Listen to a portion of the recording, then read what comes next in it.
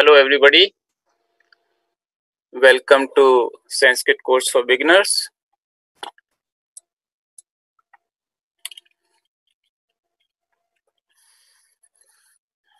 We are having a big online class today, and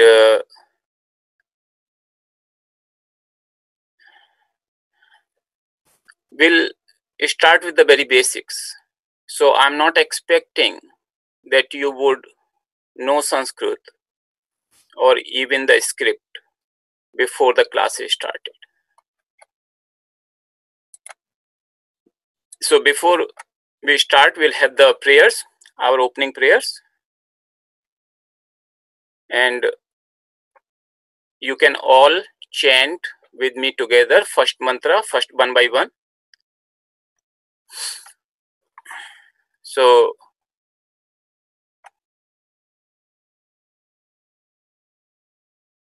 we'll have Om Gurur Brahma Gurur Vishnu Gurur Devo Maheshwaraha Guru Sakshat Parabrahma Tasmai Shri Gurave Namaha.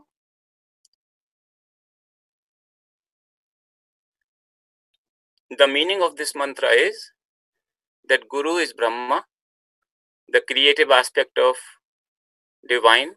Guru is also Vishnu, the preserving aspect of divine. Guru is also the Lord Maheshwara, the dissolution aspect of divine. Indeed, Guru is the supreme being, supreme Brahman. To that Guru I do bow. Then there is this mantra, teacher-student mantra. This is, we'll chant together, those who know. Otherwise, you can just see on the screen and listen.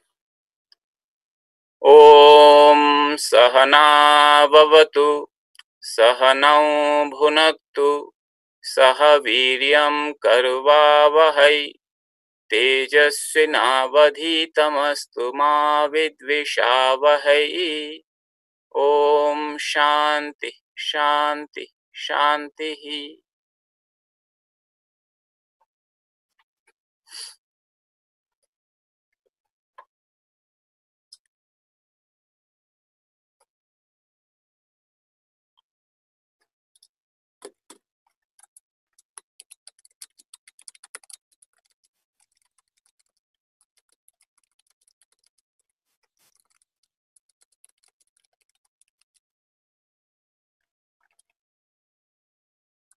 Then we have this next mantra, Mahamrityunjay mantra. And normally this mantra is not chanted as an opening prayer, but we will use this mantra for praying for so many people who are suffering because of coronavirus. And we'll chant this together 3 times. Om Trayambakam Yajamahe Sugandhim Pushtivardhanam Urvarukam Iva Bandhanat Mrityor Mukshiyam Amrutat. Om Trayambakam Yajamahe Sugandhim Pushtivardhanam Urvarukam Iva Bandhanan Mrityor Mukshiyam Amrutat. Om Trayambakam Yajamahe Sugandhim Pushtivardhanam Urvarukam Iva Bandhanat Mrityor Mukshiyam Amrutat.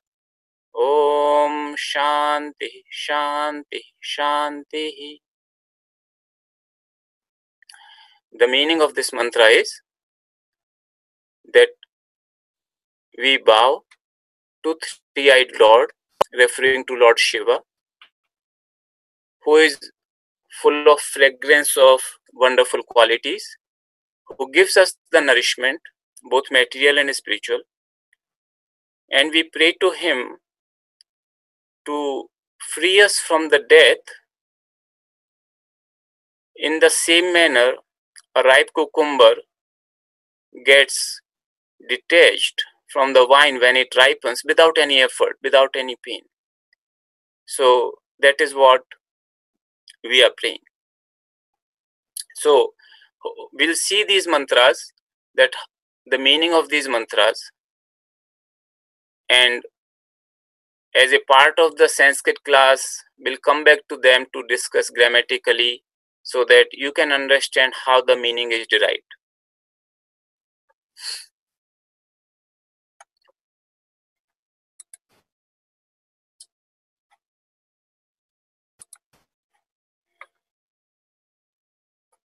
So first, a few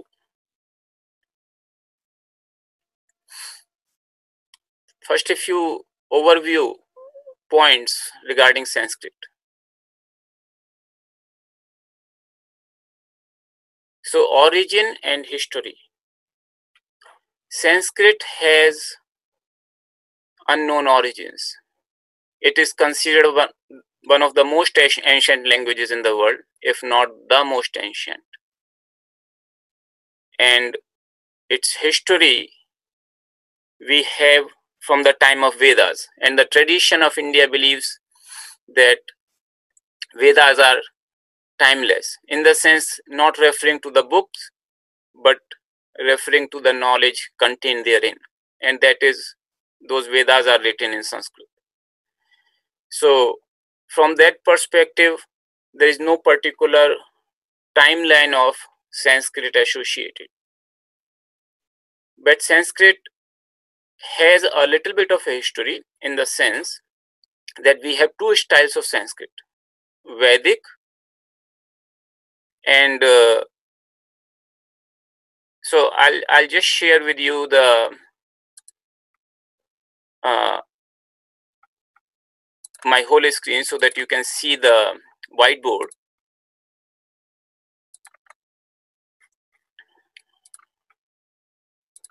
And I'll write on the screen so that you can actually see. So two styles,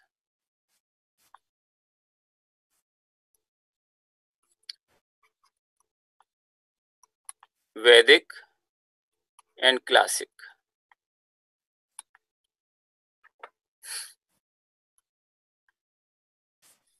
So Vedic style is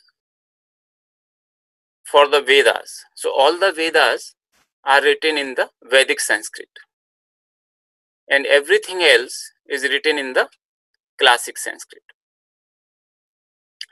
What is the difference? It is something like Old English and modern English. So if you learn one, you can practically understand the older one, but there are some forms, the words are used a little differently, and some forms of the words may change. So we study normally classic Sanskrit. That's where all other scriptures except the Vedic scriptures are written, as well as the other texts. And Vedic Sanskrit, if those who are interested, they can actually learn those particular forms, and they can understand the Vedas. That requires a little bit more different vocabulary and different grammar.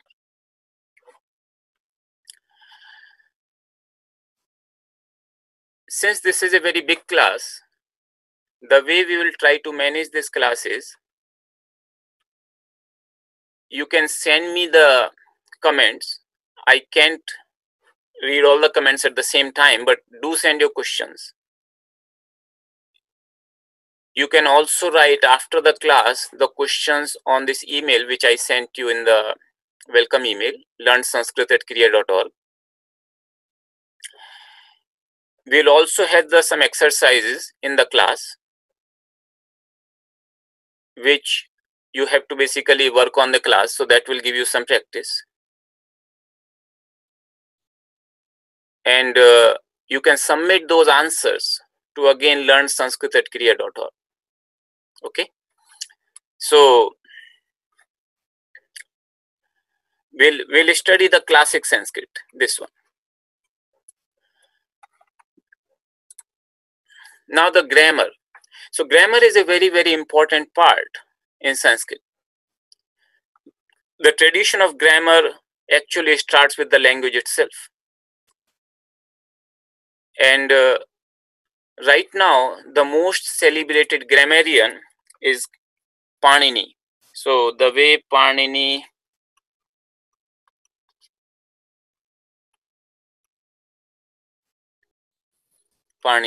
or in this is the Devanagari script, and in the Roman script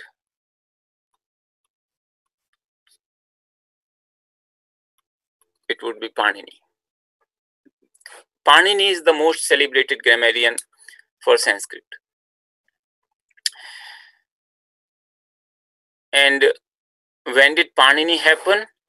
Nobody knows for sure. One thing is clear, that he happened after Mahabharata, which traditionally is about 5,000 years old. And we know that he happened at least 2,600 years ago. So between that time period, sometime Panini happened. And Panini wrote a grammar which is called Ashtadhyayi. So I'll write it, Ashtadhyayi.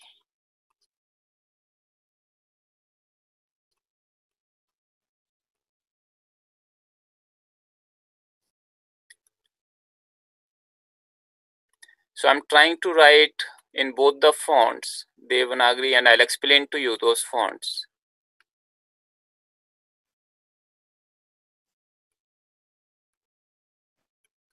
Ashtadhyayi means a book of 8 chapters. Panini's grammar consists of multiple rules, or formula you could say, spread over 8 chapters.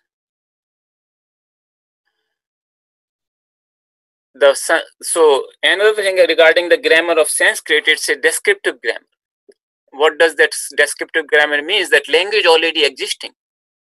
And then I am actually trying to figure out what are the rules of the language and put them in a coherent form. And that's what the grammar is.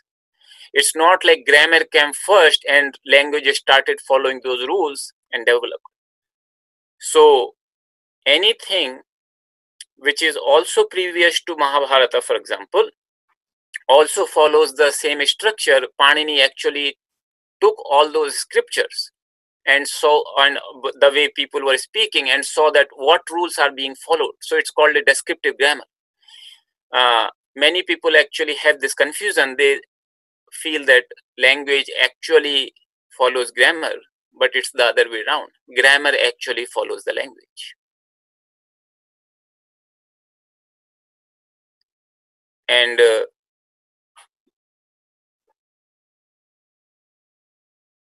the way Panini actually, so there were many attempts before that, before Panini. Panini himself has given the names of 10 grammarians. Can you all see, you can just say comment yes, can you all see the whiteboard which I'm sharing? Because somebody said that whiteboard, they cannot see the shared whiteboard. Okay, all right. So I got the comment that yes, you can see the whiteboard. So that's fine. So Ashtadhyayi, this book of 8 chapters, Panini was one of the last original grammarian who actually wrote the complete grammar of Sanskrit starting from scratch. And this is considered one of the masterpieces, to the extent that Panini attained such a perfection that after Panini, the original grammar tradition almost stopped, because Panini reached to the limit where there was not much of a possibility of improvement. And to codify an existing language with all its variations into such a set rules of grammar, that's considered such an astounding work that most of the people today consider Panini Ashtadhyayi as one of the most intellectual work ever produced by human intellect. And indeed, if you study Panini, you would actually be concurring with that conclusion.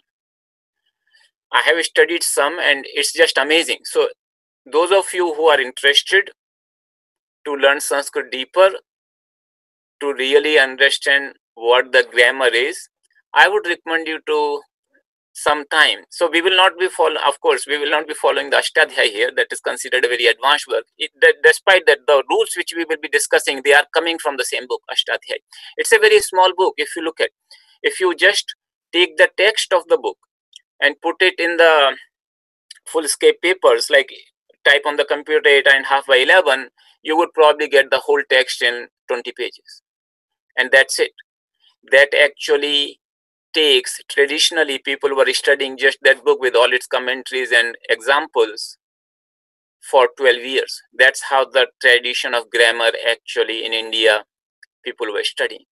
For 12 years, just mastering the grammar. And we would be sharing, just want to let you know, we would be sharing all the materials, including whatever you see on the whiteboard and some other notes with you. So, and class video itself, class recording video itself. So please be aware that all the material which you are seeing on the screen, as well as the class recording itself, will be shared with you. And I have already sent you that link in that welcome email. And so you don't have to take notes of everything, whatever you are seeing on the screen. So you can focus more on learning aspect. So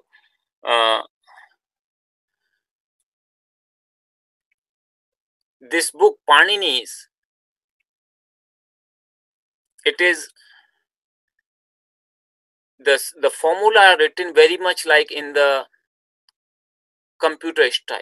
So when I say computer style, means very logical. So if you say like first rule, if this applies, then this, else this, and that if then else logic can go like 8 or 9 loops sometimes.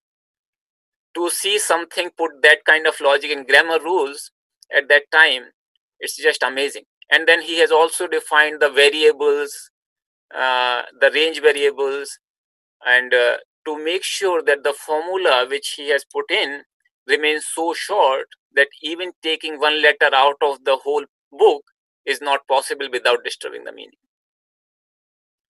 And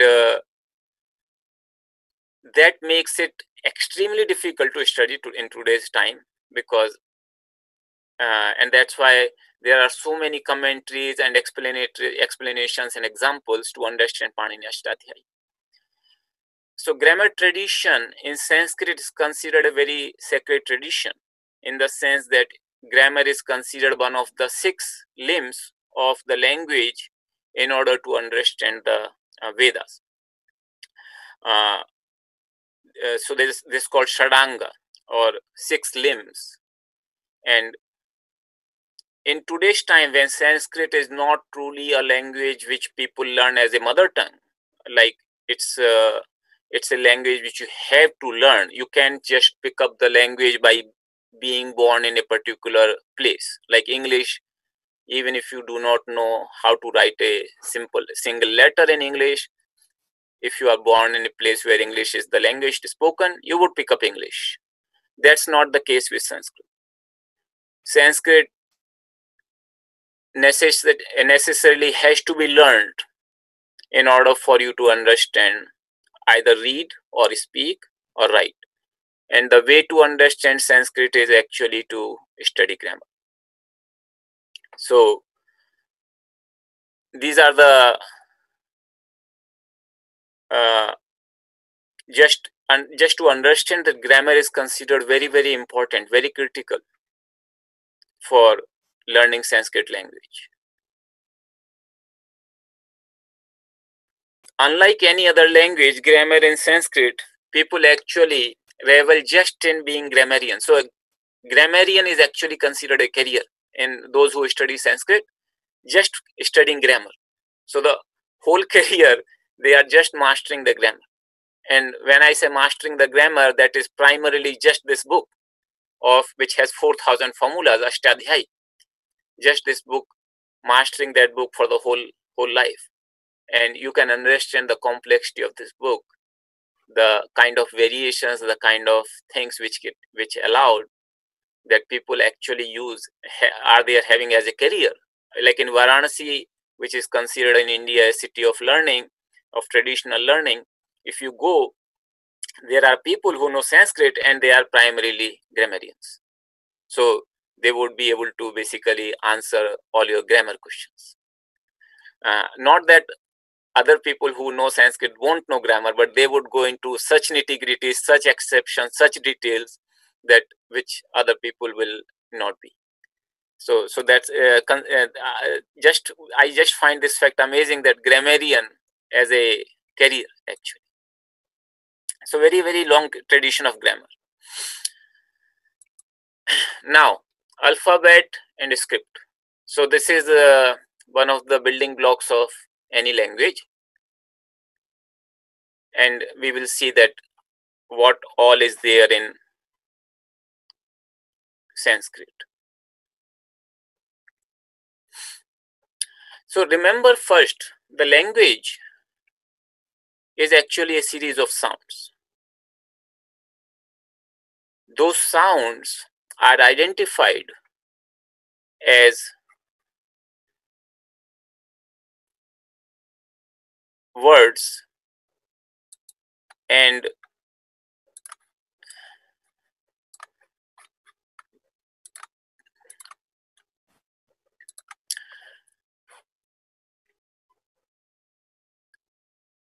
sentences. So out of those sounds which are identified as the words, people take some units of sound and say those are the letters which are the basic building block, and that becomes an alphabet.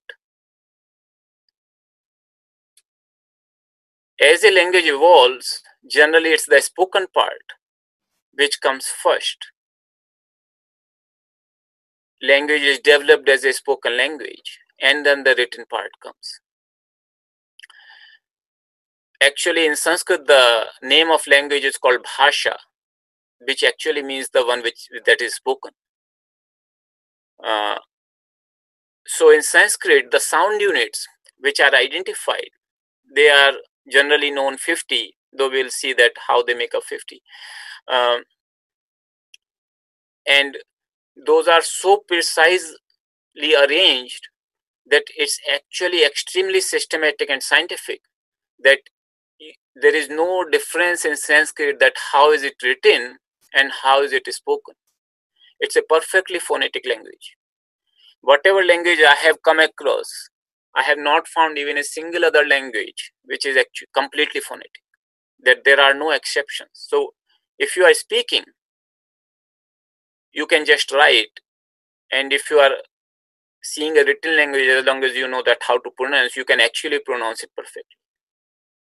So there is a one-to-one relationship between a sound unit and the corresponding alphabet. In English, we always have this problem that if you are writing a spelling, you also have to give a pronunciation key, how to pronounce the word. So in my childhood, there was always this confusion that C-U-T cut, B-U-T bud, but P-U-T put. And there is, at least as far as I know, there is no logic behind that why the pronunciation in English is so different from the spelling. Now the languages which are derived from Sanskrit in Indian languages primarily, they also follow the same alphabet, and they also follow this phonetic aspect of the language. Yet there has always been a little bit over a period of time, as per the usage, there has been some deviation where the language has not remained perfectly phonetic. So for example, in Bengali, even though it is the same alphabet, but in Bengali generally the three S sounds, three Sha sounds are all pronounced as one.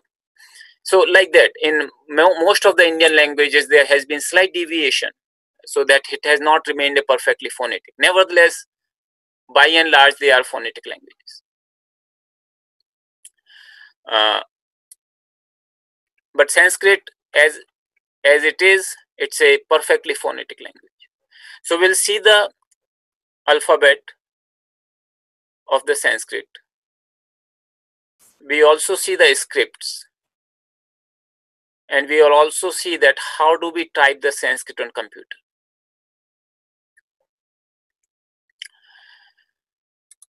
So let me open the file for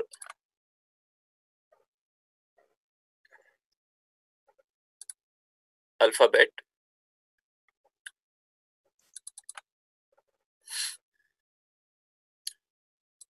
So I'll increase the size here so that you can see.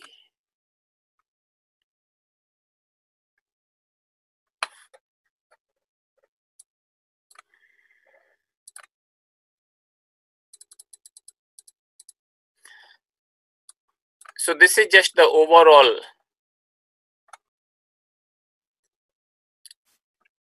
alphabet. So there are vowels which are arranged in a particular section. There are and then there are consonants. So like in English, where the vowels are A, E, I, O, U, and they are not in one place in alphabet. In Sanskrit, all the vowels are actually in one place, and all the consonants then follow thereafter. So this is just a overall alphabet, and then I'll tell you the vowels. So these are the vowels.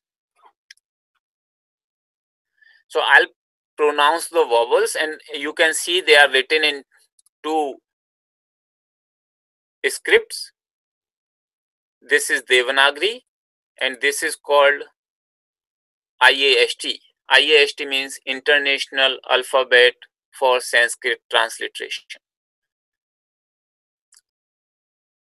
also called the Roman alphabet because we derive it from the Roman letters. Traditionally, Sanskrit is written in Devanagari alphabet, and in modern times, many of the books are also written in the IAST, this Roman alphabet. So all our Kriya Yoga publications, we follow both Devanagari as well as the IAST. And it is good to get familiar for sure with IAST, because that is something you can easily get familiar. And those who are interested to learn higher Sanskrit, they should also learn Devanagari. And I'll share with you a few resources which actually you can use to learn Devanagari.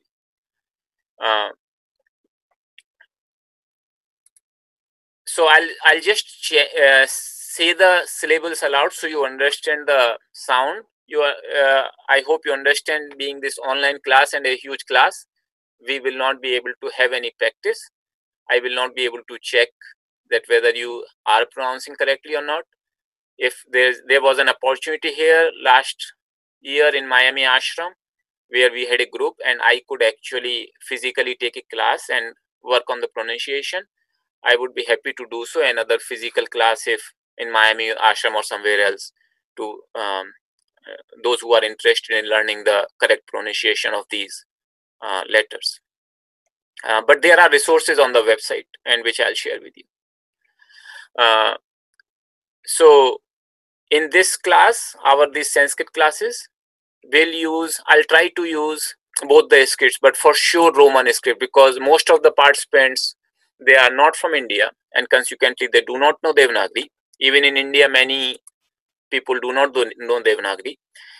But so I'll definitely use the transliteration, the IAST script, while using this class. And also I'll use most of the times Devanagari as well, so that you understand that how is it written in Devanagari script. And those who know Devanagari or are knowing some Devanagari, I would recommend them to practice it and master Devanagari script. So regarding vowels, I'll just chant them aloud. A, I, E, U, R, R, L, R, A, I, O, Au, So this is the sound of just the like this kind of sound, and this is exhalation sound, like we say Ramaha. So it's not like ha, it's more like an exhalation sound. And that's why these are considered in the vowels, because the vowels and consonant, I do not know if you understand the difference, that how a particular sound unit is defined as a vowel and how a sound unit is defined as a consonant. Vowel is actually something you can pronounce independently and you can chant like for a longer time. So I can say ah like this. But if a consonant like has to be pronounced along with the vowel, cannot be just independently pronounced. These two, that's why they are considered in the vowels, but they are not like, they do not appear ever by themselves. They always appear as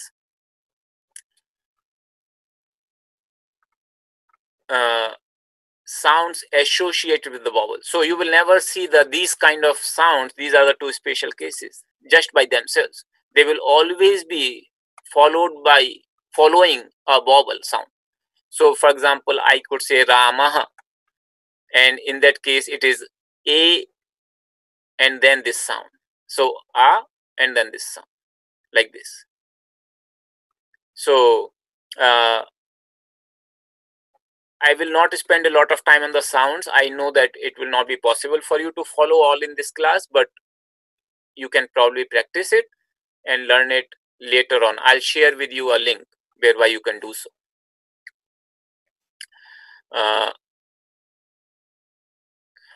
Then the consonants.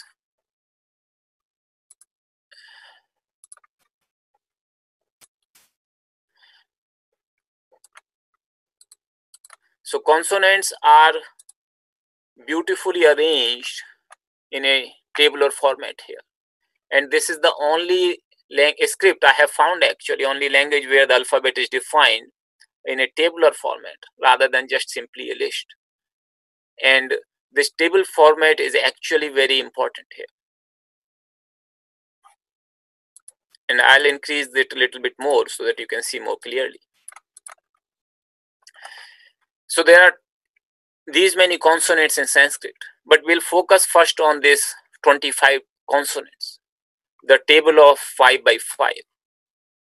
And these are considered by so in the column, if you look at, these are from the place in the mouth where you make the sound. So guttural means these sounds are made from the throat. These sounds are made from the palate. That means just above the teeth. These sounds are cerebral or made from the upper palate. These sounds are made when the tongue touches the teeth. And these are the sound, in order to make, you have to touch your lips. So labial is lips. So these are considered a very, very structured method. As I said, I have not known any other language where the alphabet is so structured. If you look at here, in this row, these sounds are made unaspirated, means when you are speaking and you place your hand here, you will not be able to perceive the flow of air on your hand. In these sounds which are aspirated, you can actually perceive the flow of exhalation. So same sound. So these sounds, the first and second row, the only difference is that you can say the same sounds with an exhalation and you would be able to produce these sounds. And because of this scientific way the whole thing is structured, even for people who in the West, they are not having these sounds in English, for example, like kha, this sound is not available in English, or gha, one can be actually trained to learn these sounds, because they are very systematically defined, that where the position of your tongue should be in your mouth and whether it's exhalation or not in order to make these sounds. The hard and soft sounds related to the fact that these are called like sonnet sounds. So it's like sort of what is it called ghosha, where it is you can perceive the difference between, like when you say k and g, ka and ga, it is coming from a little deeper into the throat, and it sounds soft, so that's why in English it is called soft, but in Sanskrit the word is actually ghosha. And then these are the nasal sounds. That means these sounds will always have an element of the nasal. You would be pronouncing these sounds not purely from the nose, but also the nose would be involved. So I'll just speak these sounds, and then I'll show you the places where you can learn later on.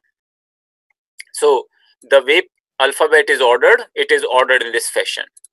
So ka, kha, ga, gha, Then palatal. Palatal means the tongue is actually just above the teeth. Cha, cha, ja, jha, nya. This sound is very similar to what in Spanish this letter actually represents. Then cerebral, the upper palate, the tongue, like what, how do you say in English T, like that kind of sounds. So ta, tha, da, dha, na. Then dental sounds. If you make these sounds, you notice that the tongue will be touching the teeth. Ta, tha, da, dha, na.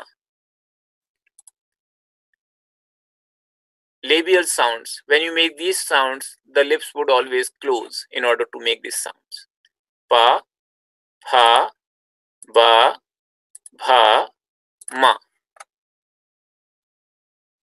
Then we have these semi-vowels. Actually, these should come first, and then this will come later. So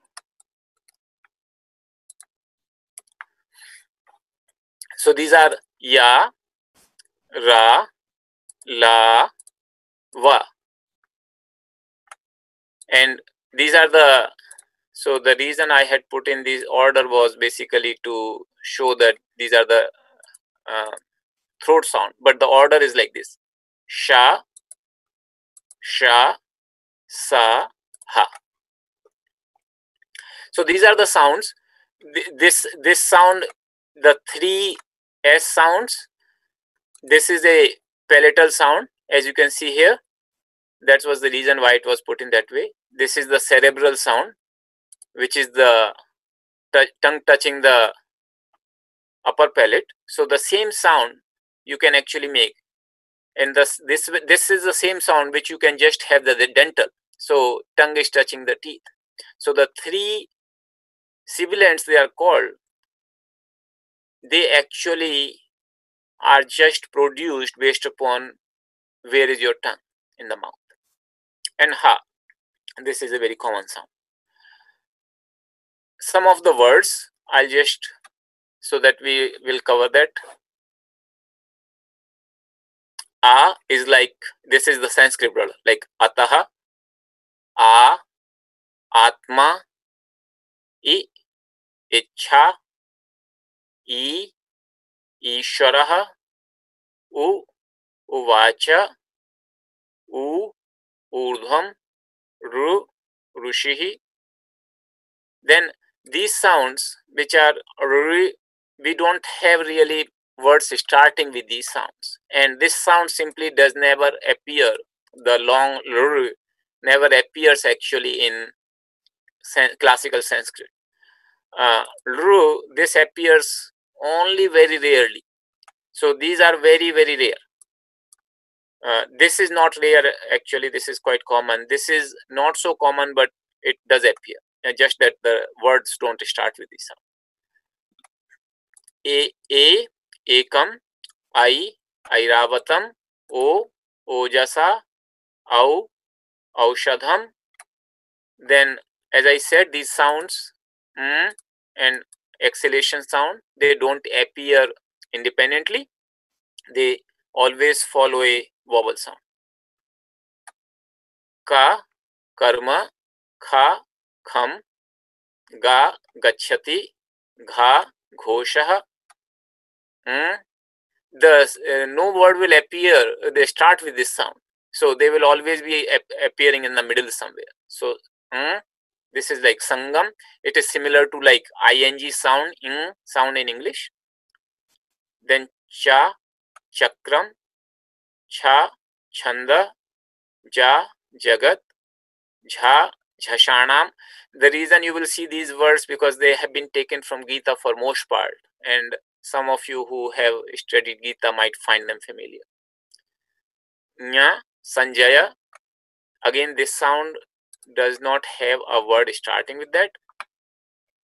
Ta, Takkaraha. So there are not surprisingly many words in Sanskrit which actually start with this letter, ta and tha. They are so tha, thakkaha, da, damaruhu, dha, dhalam, na, krishna. Again, this sound does not appear in the middle starting of the word. This sound only appears in the middle.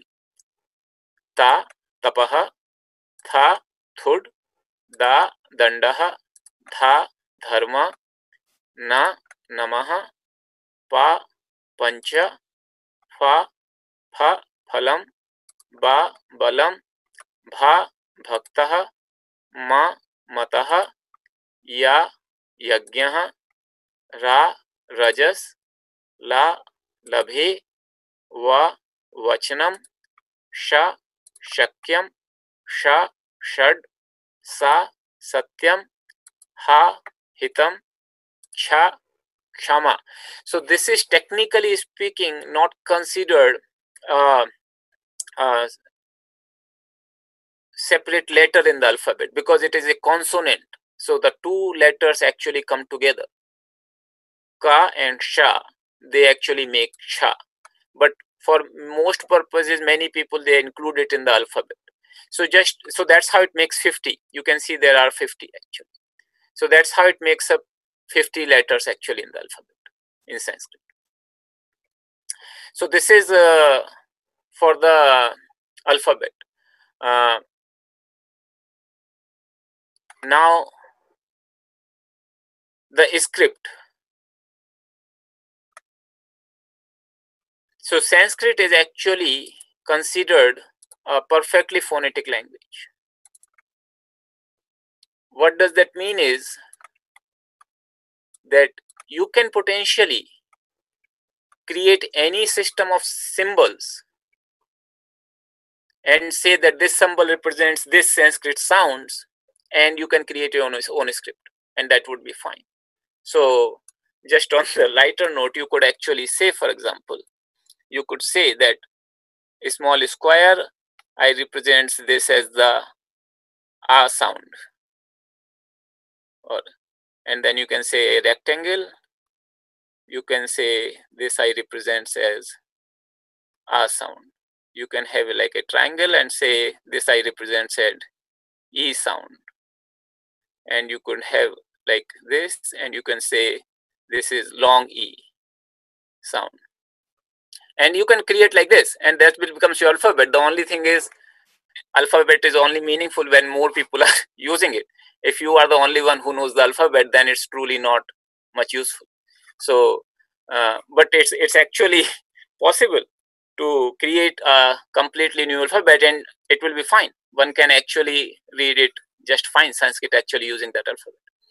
So because it's a perfectly phonetical language, there have been many scripts for Sanskrit. Manuscripts in Sanskrit are found in many languages actually, many scripts actually. So we will, for our purpose, I want to introduce you to 3 scripts in Sanskrit. And those 3 scripts are primarily to be used on the computer. So one is Devanagari, we already learned that. Another is IAST, which also you saw, International Alphabet of Sanskrit Transliteration. Then the another one is iTrans, it's called iTrans, Indian Languages Transliteration. Why do I need to have iTrans? Is simply I can actually do it on the computers. That is the only reason why would I actually have this script. That computers do not allow me to directly type the Devanagari in the keyboards, for example, the general keyboard which you have, QWERTY keyboard, QWERTY, QWERTY keyboard, it does not have the symbols for IAST. So in order to type on the computer, I actually create, this is a new script which uses just those symbols which are there on your keyboard, and using those symbols there is a mapping and there are softwares which actually can produce Devanagari and IAST. So because I told you Sanskrit scripts, they are interchangeable because it's the mapping of the sound, it's a perfectly phonetic language. You can actually easily transliterate from one script to another script, and there are tools available actually for that. So one of the documents which I actually have shared with you on your, which is shared with you actually on the common resource which we are having.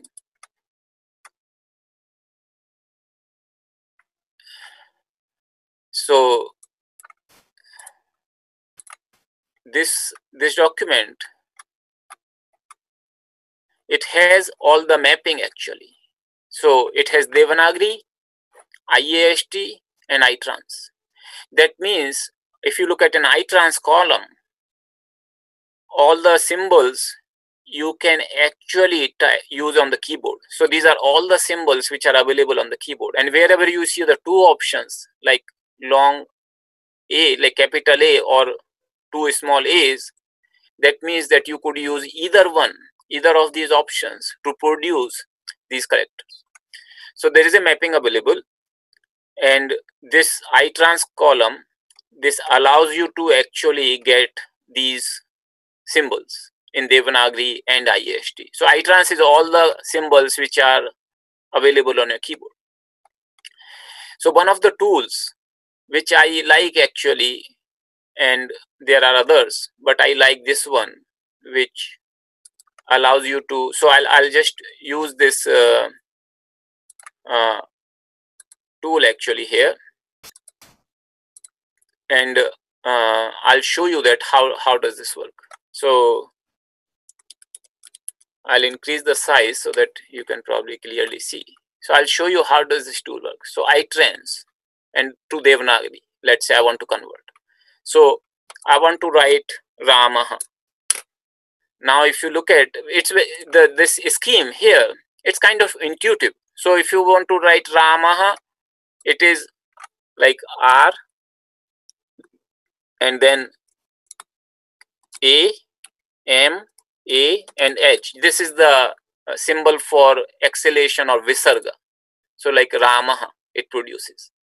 You can just change it to IAST and it produces Rama. And this you can actually copy in your any application. So I can actually take this, copy, and even if I open the notepad,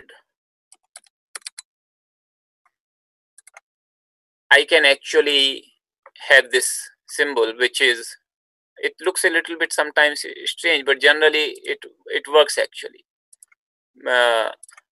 So because these are Unicode symbols, and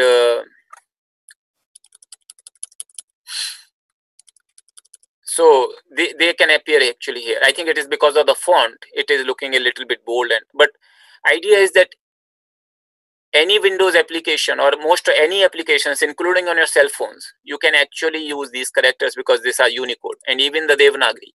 So I can actually take this here and say Rama like this. So this is the way to actually type it on the computer. You can use the itrans scheme.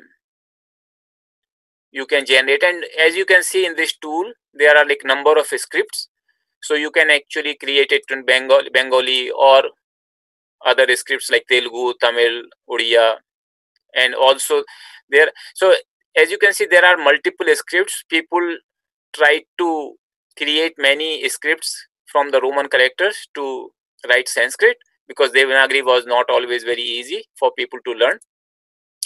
And but for our purpose, we are just concerned about these three scripts. So itrans, so I'll say Devanagari,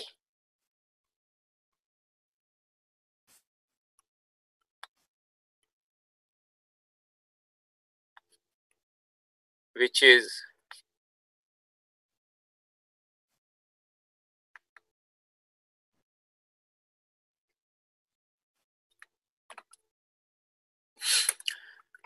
then itrans or IAST. So just to again tell you, this is the mapping. This mapping document I have already put in our shared drive. You can actually access this document, and it gives you the mapping of all the Devanagari, all the Sanskrit alphabet in all the three scripts. And in order to type on the computer, you type this, use this tool, Sanskrit, and you can get either of the scripts. Just so that just to let you know that even though you can see that Notepad shows these scripts, and any application will actually show these scripts, I can actually even send you the comments on the Zoom chat in these scripts. There are a couple of fonts which we use, and these are also used in our Kriya publication books actually. So Sanskrit 2003 for Devanagari, and this PAITU, this is for IAST. These are pretty good fonts, can be used in Word and other applications. And I would recommend you, but not necessary, I would recommend you to download and install. You don't have to note down these links, because as I said, the document is already shared with you, and you can actually download and install these fonts. But you can still see the characters even if you don't have these fonts installed. Then there is another site which I found which is useful for learning Devanagari. There are like many resources on the net which you can search. I'm just sharing one here with you which I liked actually. So this requires Adobe Flash actually, and you have to actually allow it in order for this to work. This particular site, and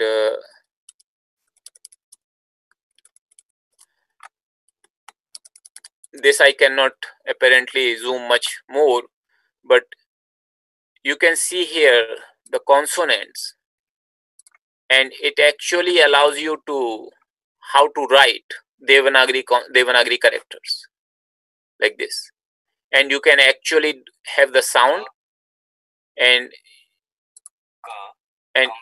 with an example and like this. So this is it, and then you can also have the test. So there it can actually say make a sound, and then you can test and say which one I choose, and then it will show you whether it's correct or not. So it's a nice site. You can use that. You can also search on the web. There are many resources for learning Devanagari, and you could pick up if you want to learn Devanagari. As I said, if we take our advanced Sanskrit courses, I would actually take those primarily in Devanagari. So those who are really interested in learning Sanskrit for advanced purposes, they should learn Devanagari. But for this course, Devanagari is not a requirement, as I would be using the Roman script throughout the course. Now, with this much, you understood the alphabet, the script, and how to type Sanskrit on the computer. At this point of time, I would actually like you to take a small break. I'll give you an exercise because it is very important for you to get familiar with the script. So I'll give you a little bit of an exercise. You can start writing. So this exercise I'll post also in the I'll also post in your share drive. But for now, we can actually do this. So this is the exercise 1. And the exercise is that copy the opening prayer shlokas. So remember 3 shlokas we chanted, and I'll put them on the screen. Opening prayer shlokas on a piece of paper. And those who know Devanagari, they should copy in both the scripts. That means Devanagari and IAST. Those who don't know Devanagari should copy in IAST. And you can take the photo of your work and send us by email. You always mention whenever you are sending the solution to the exercise to that email. An email, just in case you don't remember, but it is learn sanskrit@kriya.org. And always mention the exercise in the subject line so that we know that you are sending the solution of your exercise rather than just any question or suggestion. So right now it is 10 o'clock. 10 minutes, I would say use this as an exercise right now, and then we resume the class after that. If there are any questions, you can write to me in the Zoom chat. You can always send your suggestions and questions and exercise solutions on the email address which I showed you. Okay, so I'll stop sharing the video. Screen would be shared, and I'll also mute myself after I will put the prayers. So these are the opening prayers, so all you have to do is on a piece of paper, write these prayers at least in the IAST font. That way you will start getting familiar that how does the font look like. And those who know Devanagari, they should write in Devanagari also. So you have 10 minutes time, and so these are to be written on by hand on a piece of paper.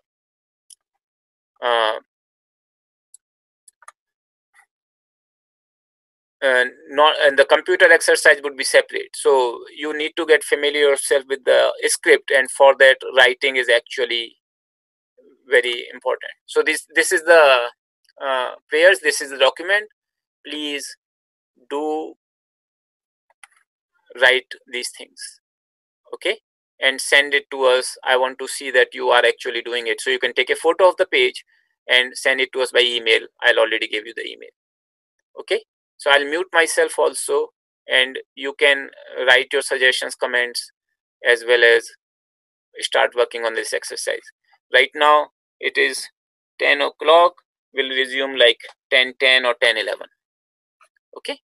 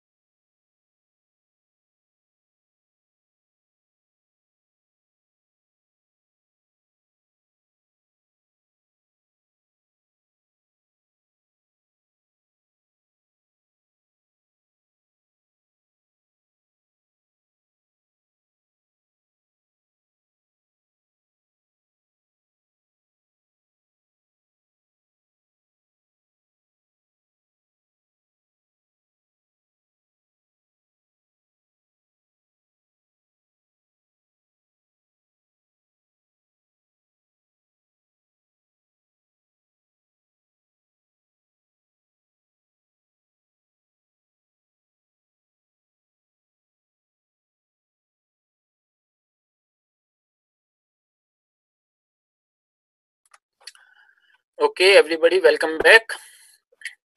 So those who have finished, we received already a number of responses. Those who already responded to our email, thank you. We will check randomly a few of them because it is not possible, as you can understand. We have more than 600 participants registered for this class to check each and every exercise, but we'll check randomly a few and we'll send you the responses. But this is just simply a copy, so it should not require much of a checking. You just need to be careful in order to copy them properly. Second thing is, those who have not been able to complete it yet, and that's fine. We would have these exercises posted actually on our shared drive, and shared drive address was actually sent to you in uh, the welcome email, but I'll just show you once more where is it, so that you know where the shared drive is. So if you go to learn.kriya.org, and here you can say Sanskrit course. I'll just increase the screen size so that you can see a little better. Sanskrit course. So this website is learn.kriya.org. You go to Sanskrit course, and this is the site, and then you can go to Sanskrit course documents. This is the link. So if you go Sanskrit course documents, you will see the folders here: class notes, class videos, exercises, and PowerPoint and other material. And that's where we'll put the class videos. Class notes also will be put in. Exercises will be put in, and then some other material. So for example, if you look at here, I have put in a copy of Bhagavad Gita, which is in both the fonts. Prayers which we chant in the class, they are there, and also the transliteration scheme which I showed you, which has the link for transliteration tool and other things.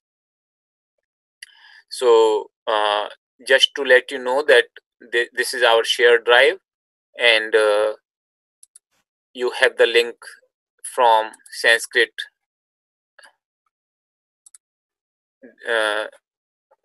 learn.sanskritkriya.org. So I'll just share this link again with you, everybody, in the chat window. So the link for shared drive is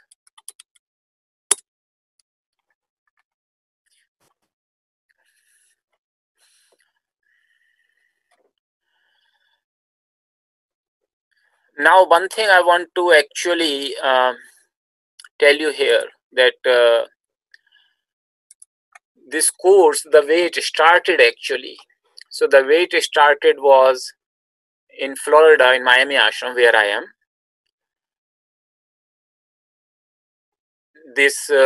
Some people were really interested in learning Sanskrit, and they requested me here, and I said, okay, fine. It's much better to actually have a physical class, and you all come here, and we'll have a very intense 2 weeks for 2 days because they apparently had the time to come. So 2 days 2 weeks you come, and we'll have twice a day, and we'll have a very intense, and you will be able to learn a fair amount. And there was one person who was organizing all these activities, and in between we had this coronavirus breakout. It was not possible to have a physical class. Therefore, the suggestion was made to make it online. And I said, fine, we can do online. It won't be as effective, but we can do online given the circumstances. I was still in the favor of having a very limited number of people there so that we could have a very free interaction, something like 20. And we could have these classes once or twice a day. Then after somebody suggested that since there are so many people who want to learn Sanskrit, instead of limiting it to 20, why can't we open it globally? Because once it is online, it doesn't truly matter where the person is sitting. And I said, okay. I was still thinking maybe our class size would be more like 50 or so. But considering now it's like 500 plus. Right now I see the 330 plus participants, but there were total number of people who registered, who could not come every day actually. Who registered for the class is actually 600 plus. So having this intensive schedule, every class every day may not suit many of you, because Sanskrit requires a lot of self-study.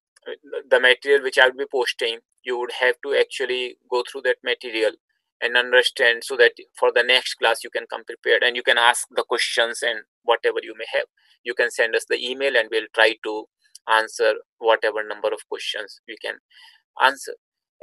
Regarding that email, I have my brother disciple Brahmachari Ben Baba here in Miami Ashram with me. He has graciously offered his time to handle this all these questions and queries and the exercise on the email. Of course, as you can understand, depending upon the volume, we'll try to do whatever we can.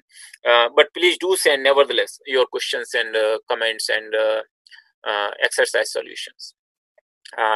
So there was some feedback that in such a big class, online class, and particularly when many people, they do not have any background whatsoever in Sanskrit and they are also busy in doing their other things, this intense schedule for conducting classes every day, 6 days a week, may not be very practical. People may not be able to catch up with whatever is being taught. So that feedback was there from some of you. I myself am of the opinion that we should actually reduce the class to alternate days. So maybe like Monday, Wednesday, Friday. Please do send your comments. What do you feel? How I want to listen your feedback from a larger perspective, whether you want the classes 6 days a week or whether you would like classes alternate days, like 3 days a week. Personally, given the commitment of the people and also some feedback, I feel that now the class is online and such a huge group, the 3 days a week may be more practical. But I would still wait for you to actually respond to me. And accordingly, once I receive your feedback, I would actually communicate to you by email, and we will decide whether we will want to have classes tomorrow or starting Wednesday, so that you will receive an email. So just wanted to let you know that how this history of this class, how it started, and how we ended up in actually such a huge online class, which was not at all the plan to start with. But I'm happy that so many of you are actually interested in Sanskrit, and this class has actually become a global class. So of course, many of you also showed interest, but said that because of the time difference, like in Australia, it's like past midnight, they could not attend these classes. And we understand that. And they maybe in future, we could offer a class at a time where other regions which are not able to participate in this class because of the time difference, they may be able to participate. So I'm very happy that so many of you have shown the commitment, and I would sincerely request you to follow the lessons, to follow the material, and you can ask the questions, and we'll try to answer whatever capacity we have from those questions. Okay, so now so regarding the exercises, I was hoping that we would actually get to 2 exercises today. One is on the computer, one is on the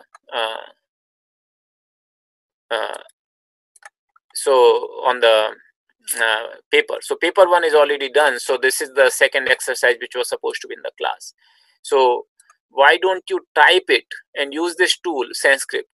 Type the first verse of Bhagavad Gita and send it to me. This you can even send in the Zoom group chat or in the email. Actually, you can send in the email, fine. Because so again, this anybody can, because it's written on the computer, anybody can do it on the Devanagari as well as IAST, because even if you do not know Devanagari, you can just type in the iTrans. So the way to work again, I want to show you. Way to work again is Sanskrit. You go to this tool, you open this window, say from iTrans to Devanagari or IAST. Those who know Devanagari, they can choose Devanagari. Those who do not know, it's better to say IAST so that you can see what you are typing, whether it is producing the result which you desire. It requires a bit of practice, and for the homework, I actually have chosen for you to type more than just one verse of Bhagavad Gita. But for our class purpose, I do not know if there is enough time. Probably not. But those of you who can, otherwise they can do as a homework. That is fine. I just want to make sure that whatever we have learned, we do practice. And this is very important for you to keep up with Sanskrit language. It's not a trivial study. Sanskrit requires a certain kind of dedication and commitment if you want to learn. It's not at all trivial that you can attend one class and then you can forego, or you don't revise the lesson and then come next time, because it builds up. It builds up on the whatever you have learned previously. And for many of you who are getting exposed to Sanskrit first time, it may not. It may require far more time to absorb the things, and that's another reason why I can understand that some of you said 3 days a week would be better. So depending upon your feedback, I'll send you the communication. How do we want to progress the classes? But please do these exercises, and then there are other exercise from home, and this is basically I have put download Bhagavad Gita from document repository and write first 10 words from second chapter manually on a piece of paper, and again you send this piece of paper to me. And exercise 4, this is download class prayer document from repository and type all the verses using Sanskrit tool. This is computer, and then again you send me this exercise. So always write the exercise number whenever you are sending the solution of the exercise to me in the on the computer. So with this, and the time is coming to a close, you can choose, you can do the second exercise, this one now, but basically from our perspective the class is finished. I would just take in 2 minutes if there are any questions which I can answer from the comments. So most of the people are giving the feedback it's 3 days a week is better, and I'll also check your comments in the email. So depending upon how and what most people are actually suggesting, and also when you are saying 3 days, I'm proposing Monday, Wednesday, Friday, but please propose like which days would be better for you out of the 3 days, and then we can accordingly keep those 3 days. So there was a question that is there an alphabet in audio format? That website which I showed you for practicing Devanagari, that does have the alphabet in audio format.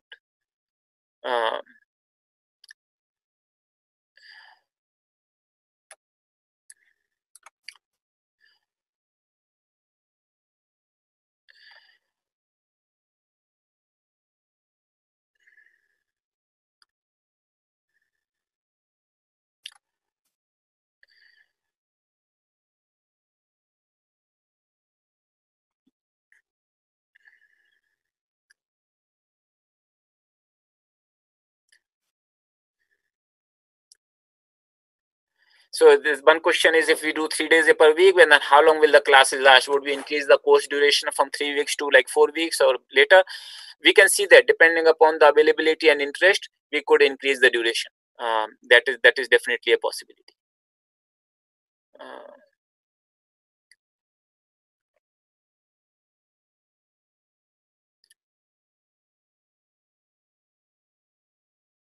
So somebody is saying that they cannot take the picture of the paper sheet. These days, everybody's cell phone, pretty much, I believe everybody's cell phone has camera. So please do use your camera to take the picture. Just take a nice picture so that it's very legible, and then you can send it to us by email.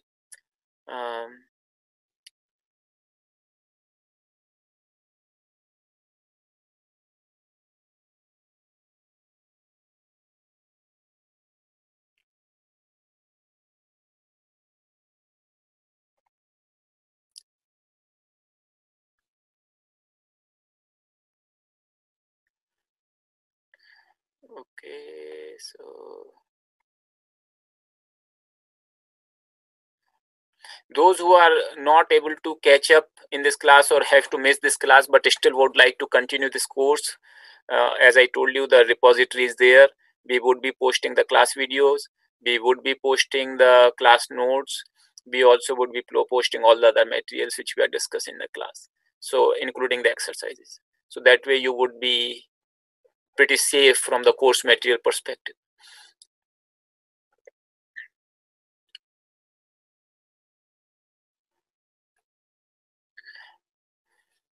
So with this, I would like to close the class. Please do these exercise and send your comments and feedback. I would do the closing prayers. So closing prayers, and those who you actually are joining using the cell phone may not be able to see it very clearly, as I mentioned in the welcome email. So please use a bigger screen, monitor or laptop. Then you should not have difficulty in seeing the text, because there would be lot of text, lot of screen sharing, and it's important that you have the bigger screen. Cell phone alone won't work. Mm, so these are the closing prayers. So this is a very popular prayer when it is mantra for everyone's well-being, more very relevant in our times when so many people are going through suffering. And then the next one is mantra for completeness and perfection. So we'll chant it together. Those of you know who can do, they can join me. Otherwise you just listen. सर्वे भवन्तु सुखिनः, सर्वे सन्तु निरामयाः, सर्वे भद्राणि पश्यन्तु, मा कश्चित् दुःखभाग् भवेत्। ॐ पूर्णमदः पूर्णमिदं पूर्णात् पूर्णमुदच्यते, पूर्णस्य पूर्णमादाय पूर्णमेवावशिष्यते। Om Shanti, Shanti, Shanti. The meaning of these mantras is: may everybody be happy, may everybody be healthy, may everybody see goodness all around, may nobody has any suffering whatsoever. And then the mantra for completeness, that the whole, the one which is the perceiver, that is perfection. The what is perceived, that is also perfection. From the one, the other arises. If you take the perfection from the one, from the another, what remains is the perfection. It is of course a mantra which requires a lot of explanation to understand, but it's a very beautiful mantra. And we will see some of these mantras as our grammar Sanskrit class progresses. We will see the meanings of these mantras, that how do we arrive at these meanings. Okay, with this I would like to conclude this class. Thank you so much. Thank you.